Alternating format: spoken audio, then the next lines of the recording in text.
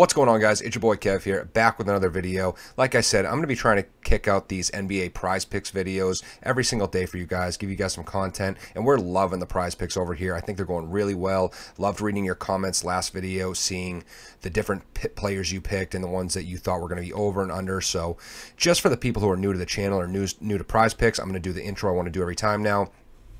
And what it is essentially Prizepicks is you can pick the over and under for 2, 3, 4, or 5 different players, kind of like a parlay.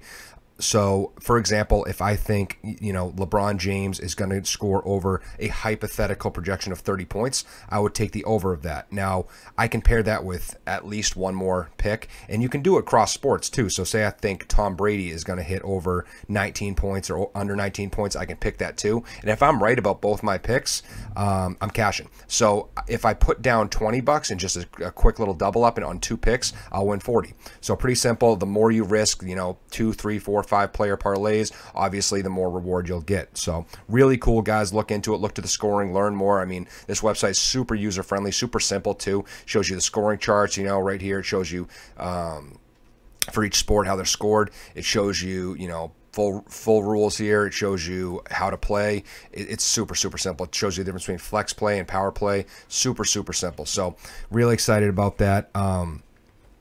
So I would also tell you guys, this is definitely something you want to, if you deposit, I mentioned this in previous videos, if you deposit, they match up to $100. So personally, like, I threw $100 in right away just because they matched me for 100. And if you do sign up, please support the channel, support us.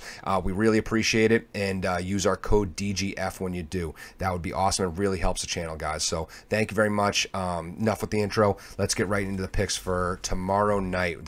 We're looking at Wednesday, January 6th. So I'm going to do it a little different this time. Last time I gave you like my top picks. I'm just going to start going through all the players that are listed at the time. Right now we have 8 on the board. I'm sure they'll add some more like they did yesterday, but I'll give you my my hot take on these 8. So first off, we have James Harden. James Harden at 56. That's his point projection.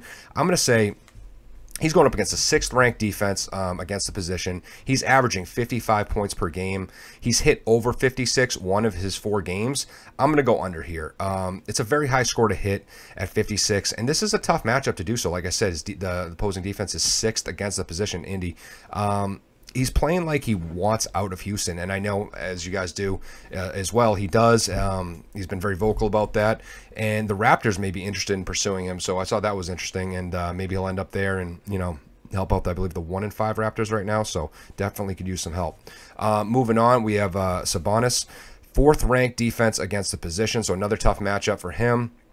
45 points is his point projection. Has been playing well and is crushing the minutes, absolutely crushing the minutes. Love to see the usage in minutes. He's hit over 45 more times than not this year. I think the only thing is this is a pretty appropriate projection at 45. I don't feel really confident either way to hit the over or the under of that. So that might be someone you want to avoid. I mean, if I'm just looking at these two first off the rip, I would definitely take the under for Harden, then make a decision on how Sabonis is going to do. So, he's been close to that score all year, and it is a tough matchup. Moving on, we have Andre Drummond.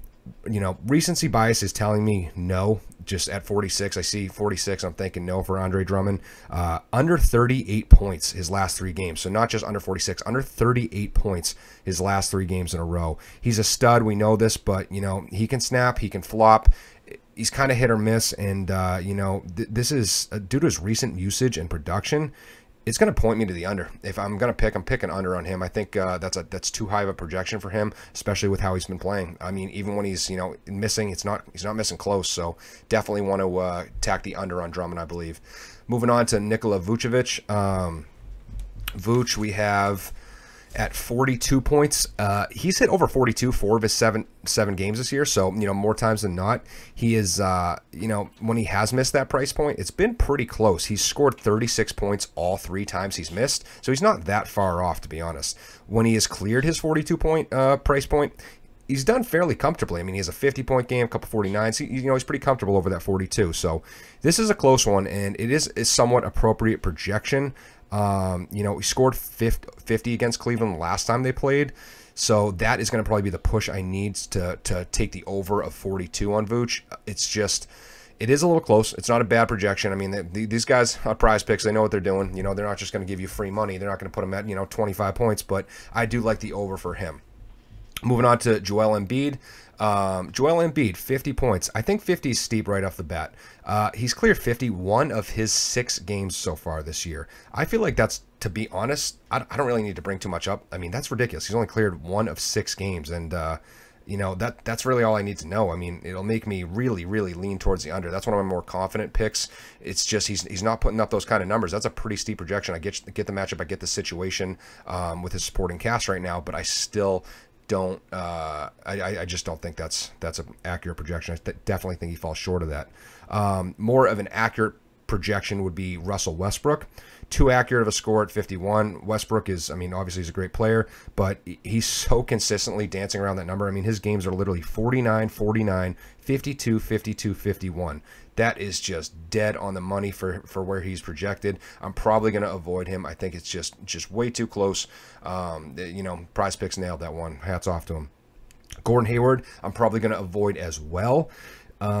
I mean, different reason. He's not like Russell Westbrook, where he's so close to that all the time. Gordon Hayward is just so spotty. I mean, his games are ridiculous all over the place. His games are 31, 49, 23, 19, 50, 34. I mean, that is such a stud and dud, you know, snap and flop kind of back and forth. And I just can't trust that. I mean, 34, I don't think he's going to be anywhere near there. I think he's going to get, you know, 25 or he's going to get 45. It's just, it seems like he's just so hot and cold, and he's hard to predict right now. I know he's coming off that injury. It's just, it's still affecting him. So, I don't know. It's going to be tough to see, or I shouldn't say it's still affecting him. We still don't know how it's affecting him because he's been so spotty. But we'll see moving forward if he can capitalize on some more opportunities. Trae Young is going to be the last one. I'm not going to talk too much about Trae Young because I think he's kind of like Gordon Hayward. I mean, very spotty, up and down. I mean, a little bit higher of a floor, but at 47, you know, I still don't love Trae Young. I'm probably going to avoid that one. So, you know, those are the 8 guys. I'm just going to run through those real quick. Just give you guys a quick synopsis. There's no reason to, you know, harp on these. Just give you guys, I know what you want to hear is, you know, over, under, neutral, and why. That's what I'm going to give you guys. No, you know, all killer, no filler. But I will say, I'll just do a quick recap. Not sure about Trae Young. I'd say it's a pretty tough projection. Gordon Hayward, I don't think it's an accurate projection, but good luck guessing over under. Russell Westbrook, I think, is very accurate. Joel Embiid, I am definitely taking the under on that, as he's only hit 50, like I said, 1 of 6 times.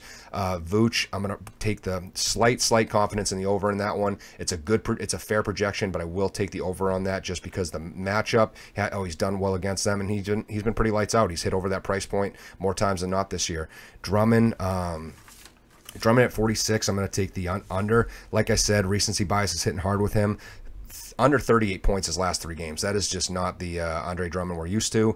So, I mean, I got to just go, not just carry the hot hands, but I mean, got to go with the cold hand and say Andre Drummond is not doing as well as he should. So I will take the under on him. Sabonis, pretty close. I think it's an appropriate projection. I'm probably going to fade that one as well. And then James Harden, I think 56 is way too high, especially how he's been playing. Tough defense he's playing against, and I'm going to take the under on James Harden. So those are my picks, guys. Those are you know, some of my opinions on these 8 that I'm seeing right now. There's going to be some more added, but if you have any comments, you know, we love seeing them, guys. I know Matt's going to probably do some more giveaways where he'll want you to comment, but I just love hearing them, guys. I like to see who you think is, you know, going to be soaring past their projections, who's going to fall short, and why. I love hearing from you guys. I'm excited. As you know, we've talked about MMA coming up, NFL. I'm going to try to do the NFL prize picks probably maybe tomorrow if I can, just to get them out of the way. I mean, I love them, but I'm really excited for some get back to some DraftKings football. I mean, it's going to be a really fun weekend with the playoffs. So